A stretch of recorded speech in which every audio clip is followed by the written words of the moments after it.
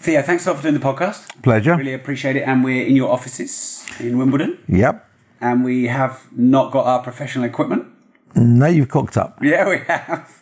But we're doing it anyway. But apparently you were saying to me earlier, they are the best in their price range. They are, yeah, exactly. Yeah, and not a lot. No, exactly. Yeah. So what I've done actually to hopefully make it a bit different is I've asked my community and some of my followers for questions they'd like to ask you, because I thought it might be a bit different. You don't get the usual type of questions. So first thing is, this is from Ben Alderton. And he's asked, how do you... Hello, Ben. Hey, Ben. Hey, Ben. Well done, Ben. There you go. How do you value a business? But you as in you. Wow. Okay, so it's really, really simple. Everybody values businesses differently. And you have to take some of your own values into that valuation. So if someone says, will you invest £1 in my business? My pound is worth the same as your pound. 100 pennies is £1. So I should get back exactly £1 worth of value, same as you. But if I've got something more to give to the business other than my £1, then my pound is worth a hell of a lot more. So when people ask me to invest in their businesses and ask me for X thousand pounds, I expect those X thousand pounds to be more valuable than X thousand pounds coming from somebody else. And it's the same when I look at a business to buy outright. Someone might think it's worth £5 million, £10 million, £50 million, whatever. For me, the basics are, what's it worth to everybody else? And then what's it worth to me? What can I add to that business that makes it more valuable? Now, I'm not going to pay somebody all the value I'm going to add to the business. That's where they get it wrong, because they think I'm going to give them all my value, which is obviously ridiculous. Why is it ridiculous? So I'm going to pay somebody for my experience and my lifetime and everything I'm going to have to sweat to put into the business. I'm going to give them the value of it. Well, why bother then? Might as well not bother doing it. Yeah. So I'm never going to give them what I'm going to add to the business. I'm going to give them the same pound as everybody else can give them, whatever that's worth. So that's how I value my businesses. And sometimes, very, very rarely, of course, I will give them a little bit more to get the deal of what I'm going to get, the synergies that my businesses may have with that business, and the economies of scale. But just a tinsy-wincy bit. Yeah. Because I don't want to work for somebody else. Okay, thank you. So it's quite common. I help a lot of property investors get on the property ladder and get their buy-to-lets, and often they don't have deposits, so they're trying to raise money, borrow a bit of money here and there. And a common question for people like you is, well, how do I get started and raise money or pitch to people when I've got no money and no experience? And I guess you must have seen some people like that on the den. So you're or is that a dead horse? Before well, I was going to say, so you got no money, no experience. What are you adding? Well, I mean, I've got hundreds of properties, and that's what I had when I started. Yeah, but you didn't start with hundreds of properties, did you? No, I started with nothing. Exactly. Yeah. But you didn't start with hundreds. No. No, right. So when you've got no money and no experience, what are you adding to an investor? That was a question to you. Yeah.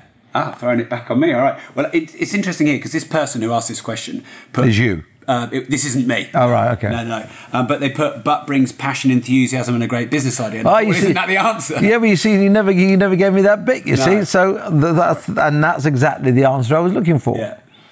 You've got to then tell me, if you've got no money and no experience, well, what are you adding? If you turn around and say, then the answer is bye. Yeah. But you might turn around and say, I've got loads of common sense, I've got a great work ethic, I'm passionate, I'm enthusiastic, I learn quickly, and I'm going to help you make a lot more money than you've already got. Yeah. Now that might get my attention. Yeah.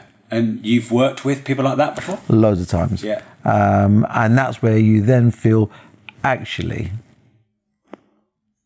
I can now add something. Yeah. Something I'm very fortunate to have got through my lifetime experiences. Right. And it takes a lifetime, sadly, to get these experiences. Yeah. I can add some of that experience to them and pass on that experience, which hopefully will help them make more money, which means I make more money. So I think a lot of people, when they don't have the money, the experience, they lack the belief.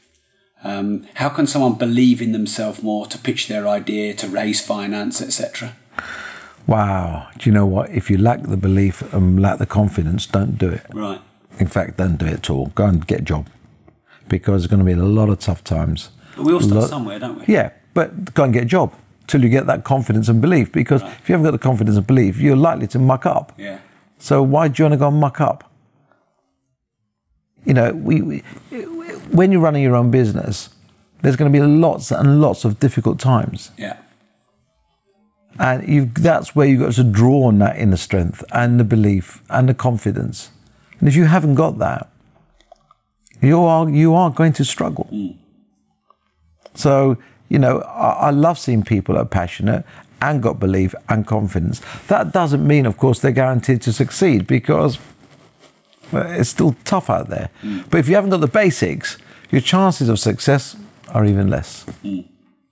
And you said unfortunately, it takes a lifetime to give you the experience that you can bring to people. What is that experience? What does a lifetime? Well, of course, the great thing is you've had a lifetime. You're a lot younger than me. I've had a lifetime. Yeah. I'm, maybe a couple of years older than you. So it's all a lifetime is all our lifetimes. Yeah. It's everybody's lifetime. And during that lifetime, we have different experiences. Now, I've met loads and loads of people who have said to me, Theo, I've got 30 years of experience in this industry.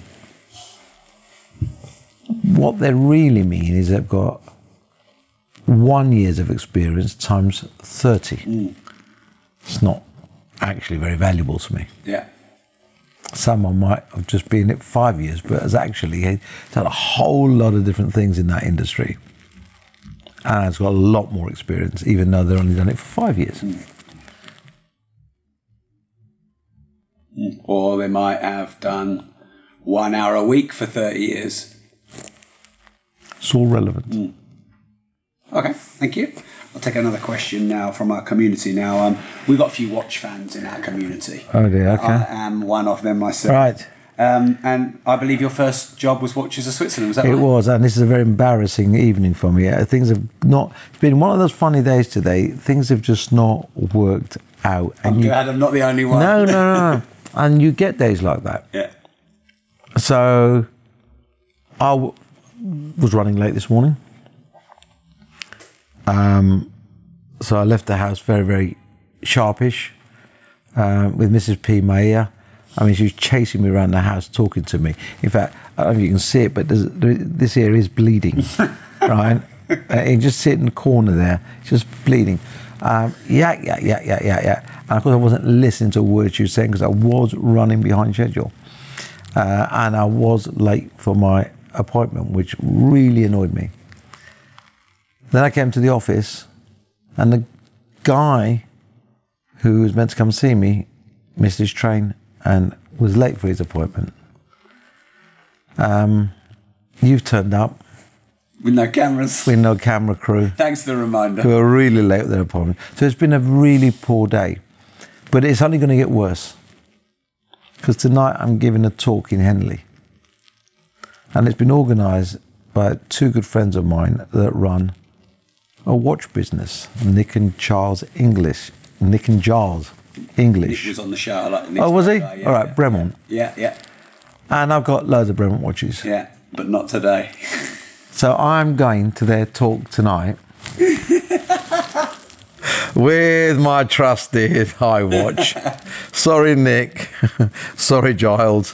In fact, I might ring you up in a minute and ask you, could you put a spare one in your pocket, and I'll swap over as soon as I get there, and I promise to return it. I wouldn't return it, so you best not giving me one. Yeah, so I know it's going to go wrong even further today on watches, and watches is probably going to be a sore subject. So Watches Switzerland, yep. You worked. How was that job, and did that give you a sense of passion for watches and retail and everything else? It was my first retail job, and it gave me a big passion for retail and a massive passion for watches, and I have lots and lots and lots and lots of watches, and now and again I'll swap over and take them out, and then I forget that I even had them, because you can only wear one. And this thing has just taken over my life because it does so many practical things, and I feel a bit of an idiot if I was wearing two. Yeah, you know, I have actually thought about that. I know, a nice looking watch, and then yeah. Maybe that's what's going to be a new fashion. Maybe we should start it off. Maybe we should start wearing, you know, these electronic things on one hand and then a really lovely watch on the other, and saying you could take off. You could take off. You got to wear two. I mean, if you think about it, 20 years ago, people would have said you look stupid if you do that and take a photo of yourself in public. But people do. But now everyone does it. Yeah, so exactly. So I did get the passion for watches, and more so, I got the passion for retail, and I knew I was home. Before that, I was doing office-based jobs. I was a filing clerk at Lloyd's of London, insurance brokers, and it didn't go well because I'm dyslexic. So why would you give a dyslexic loads of files to put away and then expect to find them when you want them? Wasn't my fault, Gov. Didn't go well. So in fairness, life was really, really bad. I was probably at the lowest ebb of my confidence. I knew I was bright. I left school with no qualifications. I couldn't do the exams. Got a job, and I was rubbish at it. I got a job after lots of interviews, by the way. I must have done 30 interviews for jobs, didn't get any of them, so I took the one that offered me a job. And I was absolutely rubbish at it. And the first time I started doubting myself about whether I was a fantasist. That I thought I was bright, but actually I'm not. And when that job came to an end, I was quite devastated, but it was never going to succeed, not if you can't put things in the right place. I did make good tea, and I was very popular. So in fairness, they were incredibly kind to me, and said, you should start looking around rather than just fire me, which I did do. And got the job at Watches Switzerland. Went for the interview on the Saturday. I was interviewed by a guy called Derek Jeeves, who I still keep in touch with. I shook his hand at the end, got up to leave, and I said, you'll be writing to me? He says, no. I went, what? Already? I screwed it up already. He said, you've got the job. When can you start? And that's never happened to me before. That had never happened to me before. But the fact that I walked in there on a Saturday afternoon, had an interview in a little room upstairs, he told me I'd got the job, just gave me so much confidence. First day there, I knew I was home. I absolutely loved it. I loved talking to customers. I liked to learn. I loved the whole watches. I always had a love for watches. I only had one, but I used to love them. And I just knew that was my home. That was my spiritual home. And retail's done you pretty well ever since. But a few bob, lost a few bob. Could have done a lot worse. Okay, could we talk about retail for a bit? Is that right? We can. There's been a lot of questions. I don't know if I can name someone, but I will name Carl Simpson just so we've got someone. And that last question was from Connor, who's actually a watchmaker himself, Connor Stanage. This one is from Carl, what's the future of the high street? You must have been asked that a million times, but I would like to get that in. What is the future of the high street and retail, and how does e-commerce play into that in your view? It's going to be tough. It is tough, and it's going to remain tough. We are going through a structural change in the way the consumer spends their money. And at the moment, we're not dealing with it very well, because we got a government that is totally paralysed, complete paralysed. 3 years of doing nothing other than bitch and bicker. They're an embarrassment to us all, and you know who you are. Point your finger at them. Yes, you are embarrassing. If you think 3 years in the life of technology, in the last 3 years, if you think of the technological advances that have been made, and our government has done nothing. Zilch. I know there was technological advances beforehand, and they're only getting faster because technological advancements are doubles up. So the fact that they've done nothing about it means that retail is going through this transitional period. But it's more than transitional, it's structural. But it means it's going to have a crash landing, because it has to change. It has to change. And technology tells you it has to change, because consumer has decided they would rather spend their money in different ways and interact with you in different ways. And as retailers, I'm for the first time, I'm calling myself a retailer as opposed to a shopkeeper. I used to love being a shopkeeper. We have to interact with those people in the way that they want to interact with us, being led by technology. And whereas before changing consumer habits was very, very difficult, it is now much easier, because people have decided to have these things, phones, and they're used to it. So they're happy to adapt. Our government have got to legislate. They failed to legislate for the changes in technology. We're still paying taxes on the basis of what they were worked through in the 1500s. Well, I don't know about you, but I can't remember ever seeing the internet in the 1500s, or an iPhone, or an iWatch, or technology as we got to streaming.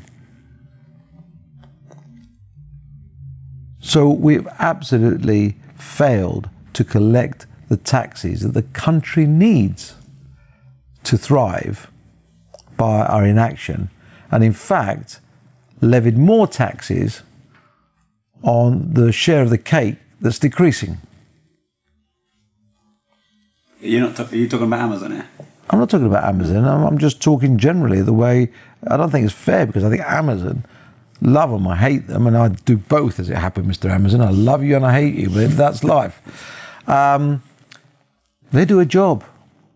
And the demand, exactly. So there's no point in sitting here bitching about them. Yeah. But they're showing the way. So as the consumer spends their money in different ways, the exchequer's not getting their share. So they're deciding to take more of a share to the decreasing slice of the cake. Well, if you carry on like that, then the future of the high street and retail is pretty damning. And at the moment, I don't know when you go out. When is this going out?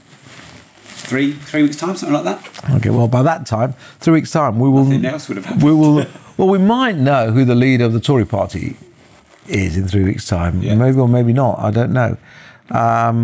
But whoever he is, whether it's Jeremy Hunt or Boris Johnson, they've got to hit the ground running.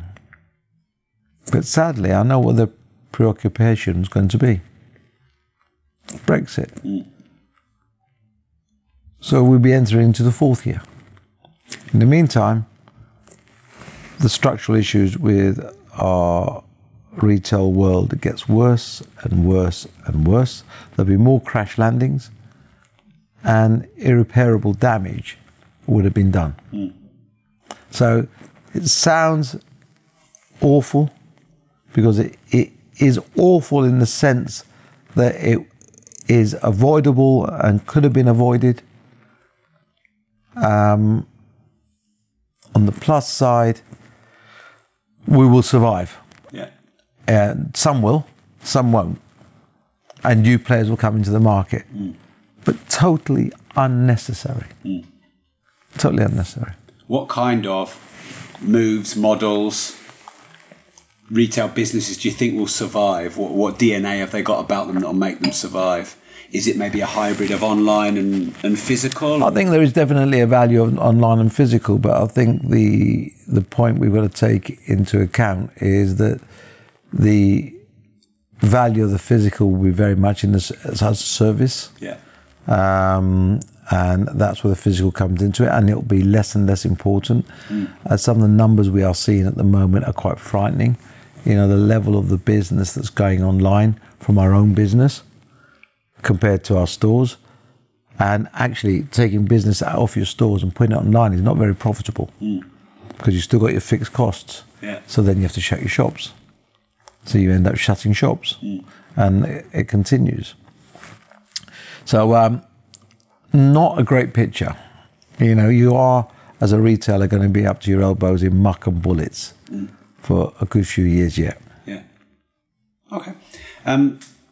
You've had a lot of experience in business, and you have invested in and mentored a lot of people in business. So from your experience and watching them, what does it take to be successful in business? It's not one thing, as you quite well know. It's lots of things. We've touched on it before so many times. You know, you do need to have the drive, the passion, the ambition, the common sense, which is not common. You know, what we call it common sense. The resilience to get up when you're down. And the real will, rather, to succeed. Now, add with all that the ability to identify the right industry and the right business to enter in the first place.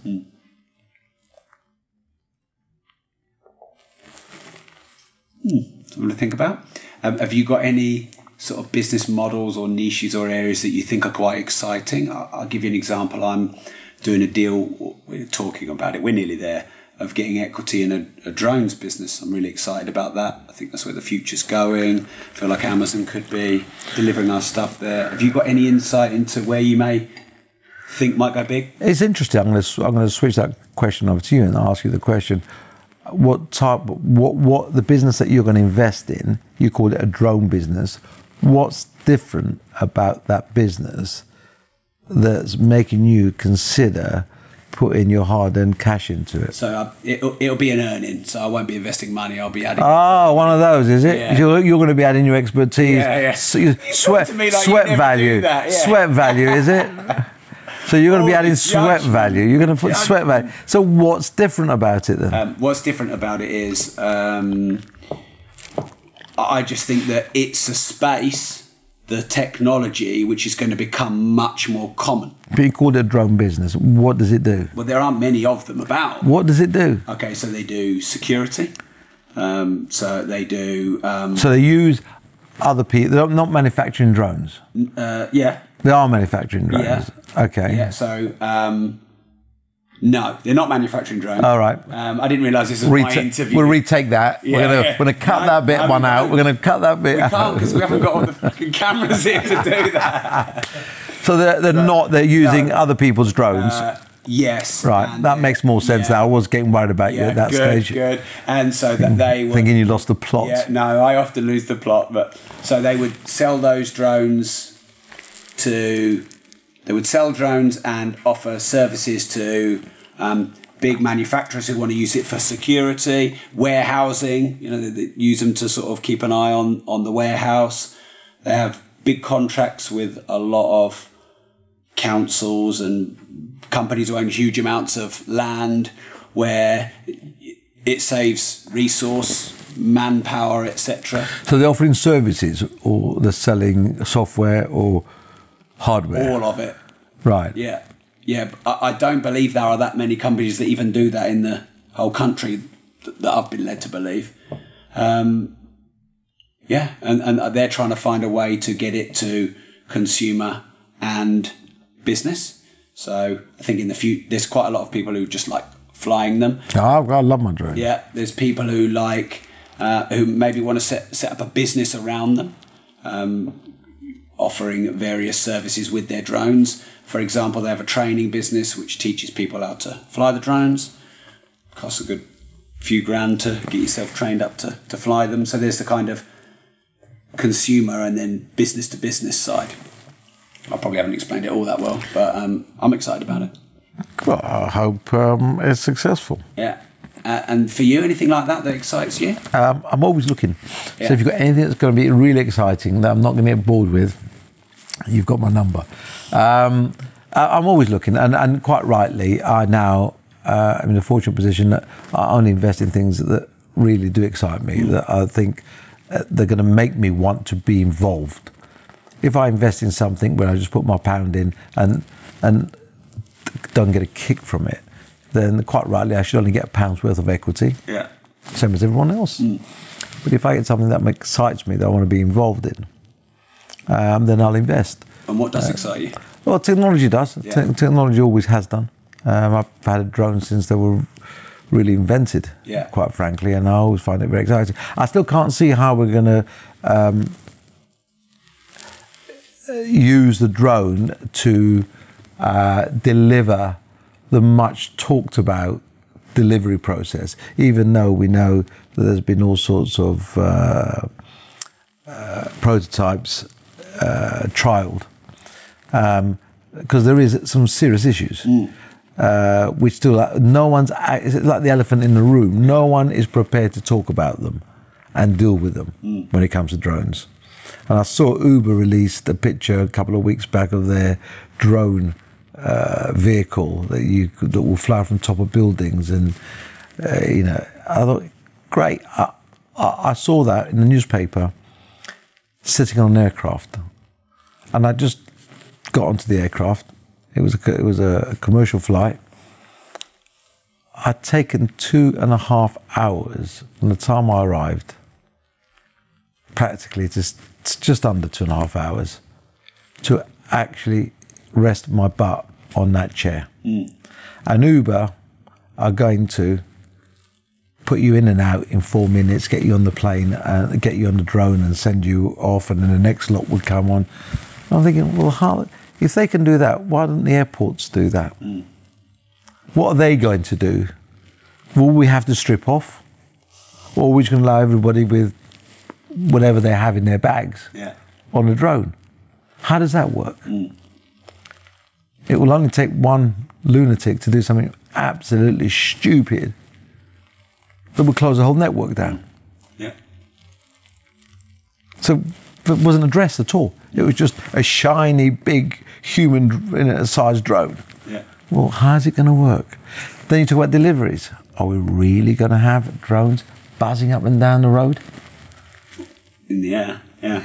Yeah. Above the road. Yeah. What happens if there's bad weather or there's an issue and one lands on somebody? Yeah. Takes their head off. Well, I guess it's similar with autonomous cars, isn't it? It's coming, isn't it? Yeah, well, we say it's coming, but it's fine, it's coming. So's Christmas.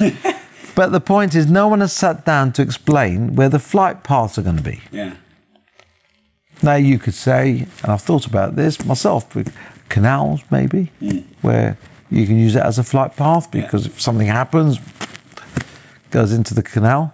Don't get you a delivery, obviously, but doesn't drop on someone's head. Exactly, it doesn't take someone's head off. So there is a positive side to this. But then they don't go everywhere. And it's that last mile, isn't it? That is the last mile. They don't deal with the last mile, which is what we want. Yeah. So are you saying that you think it's coming, but maybe not as quickly as we think? Well, you're going into the drone business. You've not answered. What would you say? I would say I don't know the answer to those questions yet. Why? Because no one's answered them yet.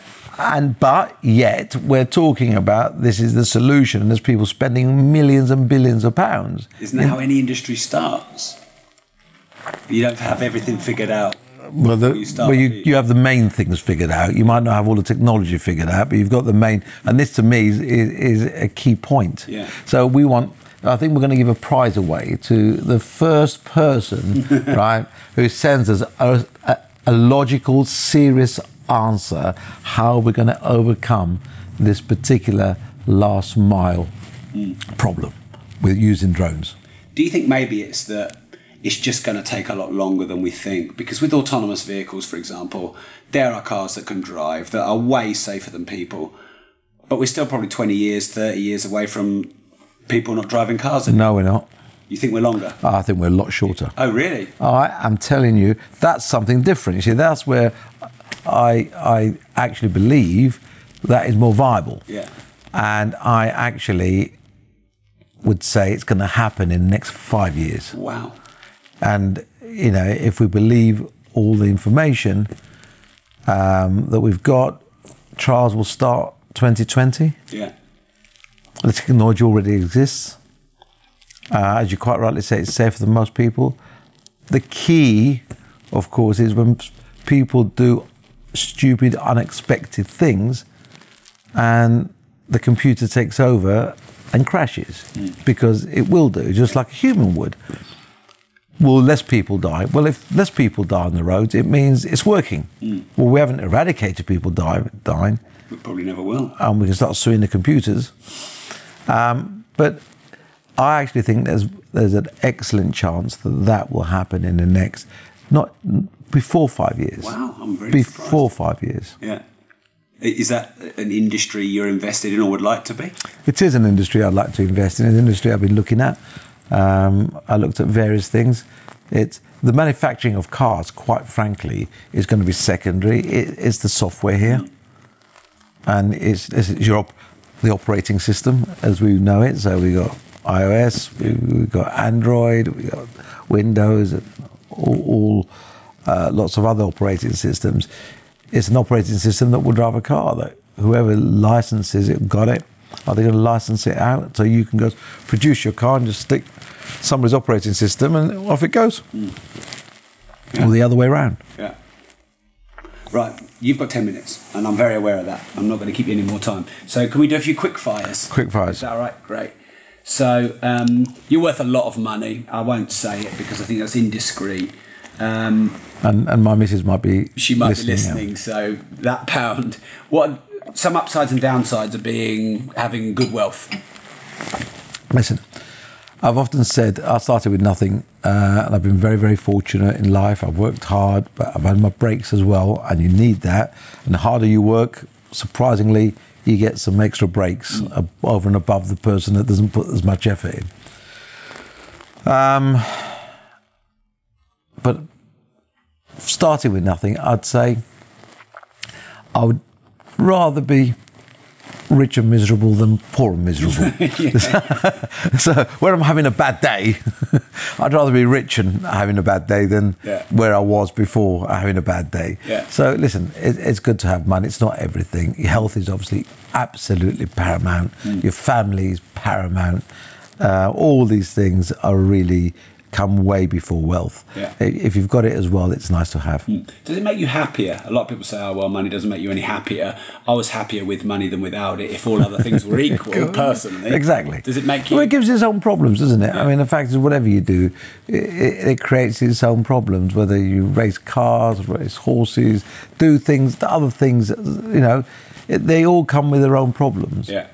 And they're different problems.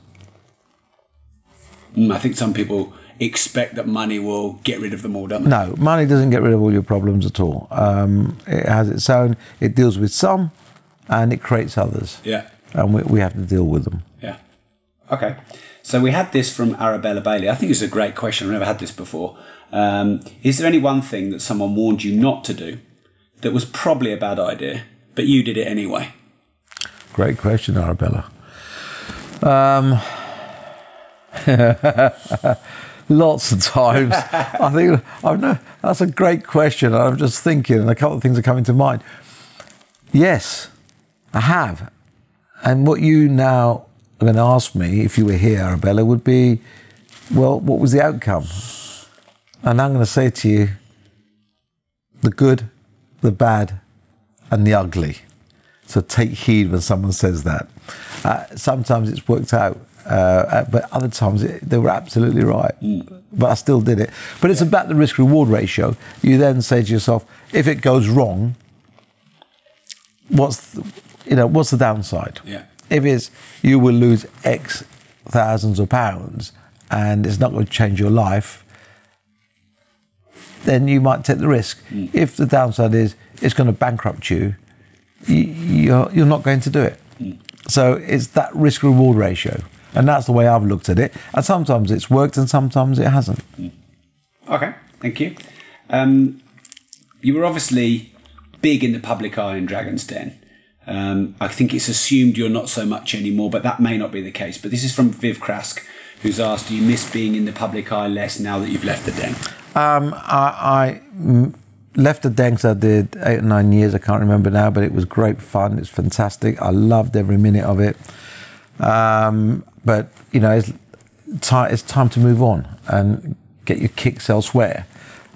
Public eye, people at the public have been brilliant to me, very polite as always. It's been great. I don't feel I'm any less in the public eye. I still get stopped a 7 amount of times in the street by people who want to talk to me. I've done lots of other things after Dragon's Den on television, so that side hasn't really changed. And I just take it in my stride. It's not an issue one way or another. Do you like being in the public eye?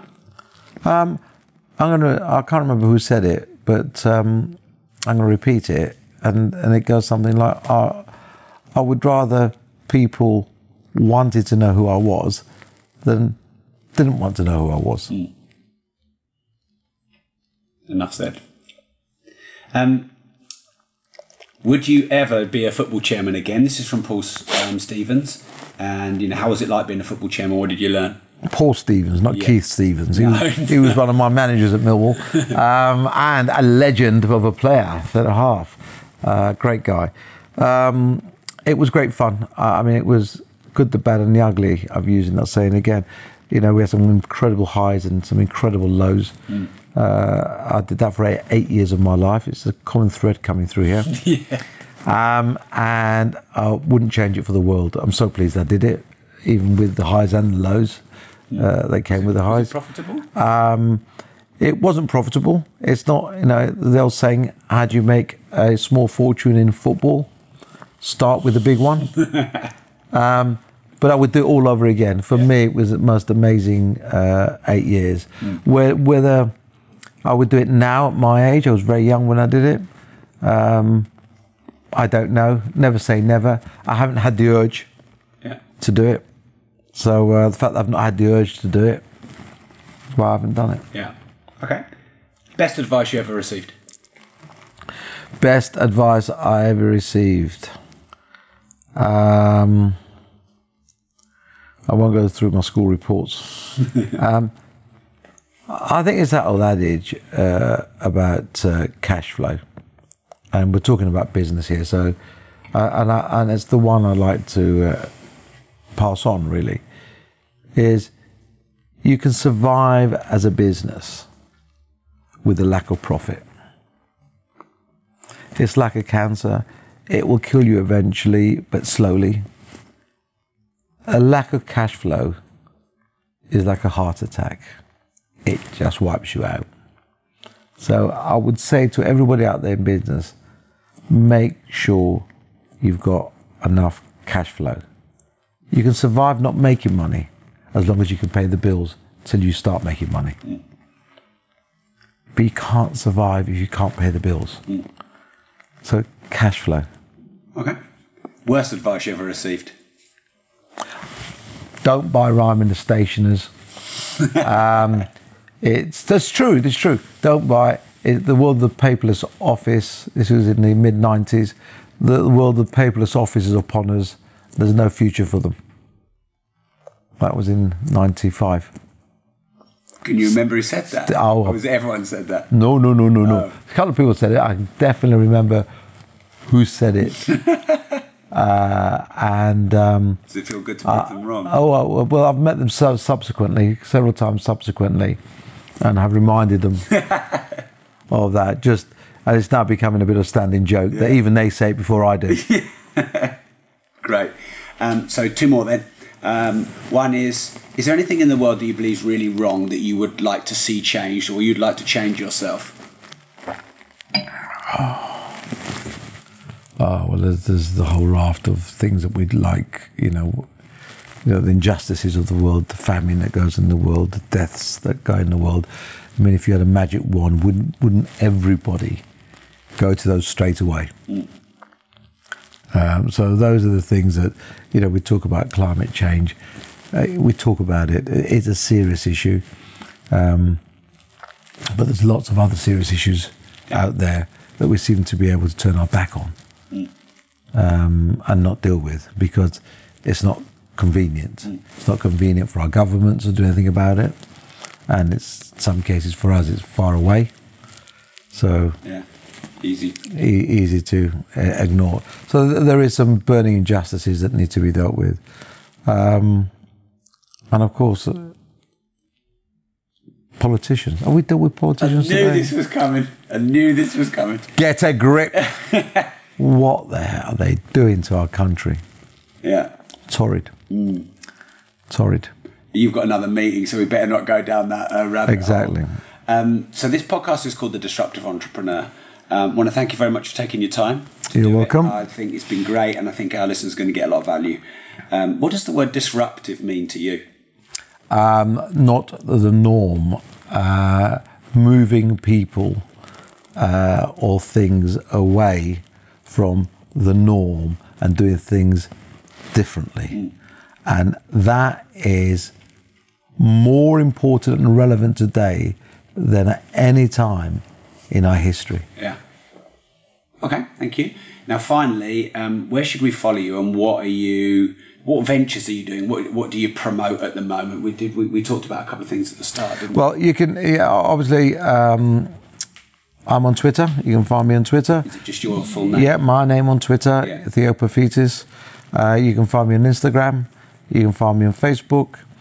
And if you can't find me on any of those 3, you shouldn't be doing it anyway, because obviously... Who are you? Exactly. And things that we're doing, obviously I support small businesses. I've got a network of 2,500 small businesses that we started, God knows how many years ago now, I can't remember. I'm being told 8 again. 9 this year. It must mean we're coming to an end. You have an 8-year itch. Yeah, exactly. SBS, Small Business Sunday, which is on Sunday on my Twitter account. And if you can't find it, you won't know about it. But if you look at my Twitter account, every Sunday I retweet 6 small businesses to everybody else that have taken my fancy. And we get thousands of entries every Sunday. And we create a community of small businesses that support each other. We have events, we have conferences, we have website, self-help groups. And it's trying to help those really small micro businesses. In some cases, you might be just you in a back bedroom, or you could have 10, 15, 20 employees. But it's about joining everybody together and talking about the things that matter. And this is all free, by the way, so there's no cost. And giving guidance and the ability to get together at annual conference and sub-conferences through the year to get help and grow those businesses, because having a small business can be incredibly lonely. So you need other people to talk to. They've got the similar issues, similar problems, and in quite a lot of cases have already overcome them, and they can help you overcome them a lot quicker. Theo, for your time, thank you very much. You're welcome. Thank you. Okay.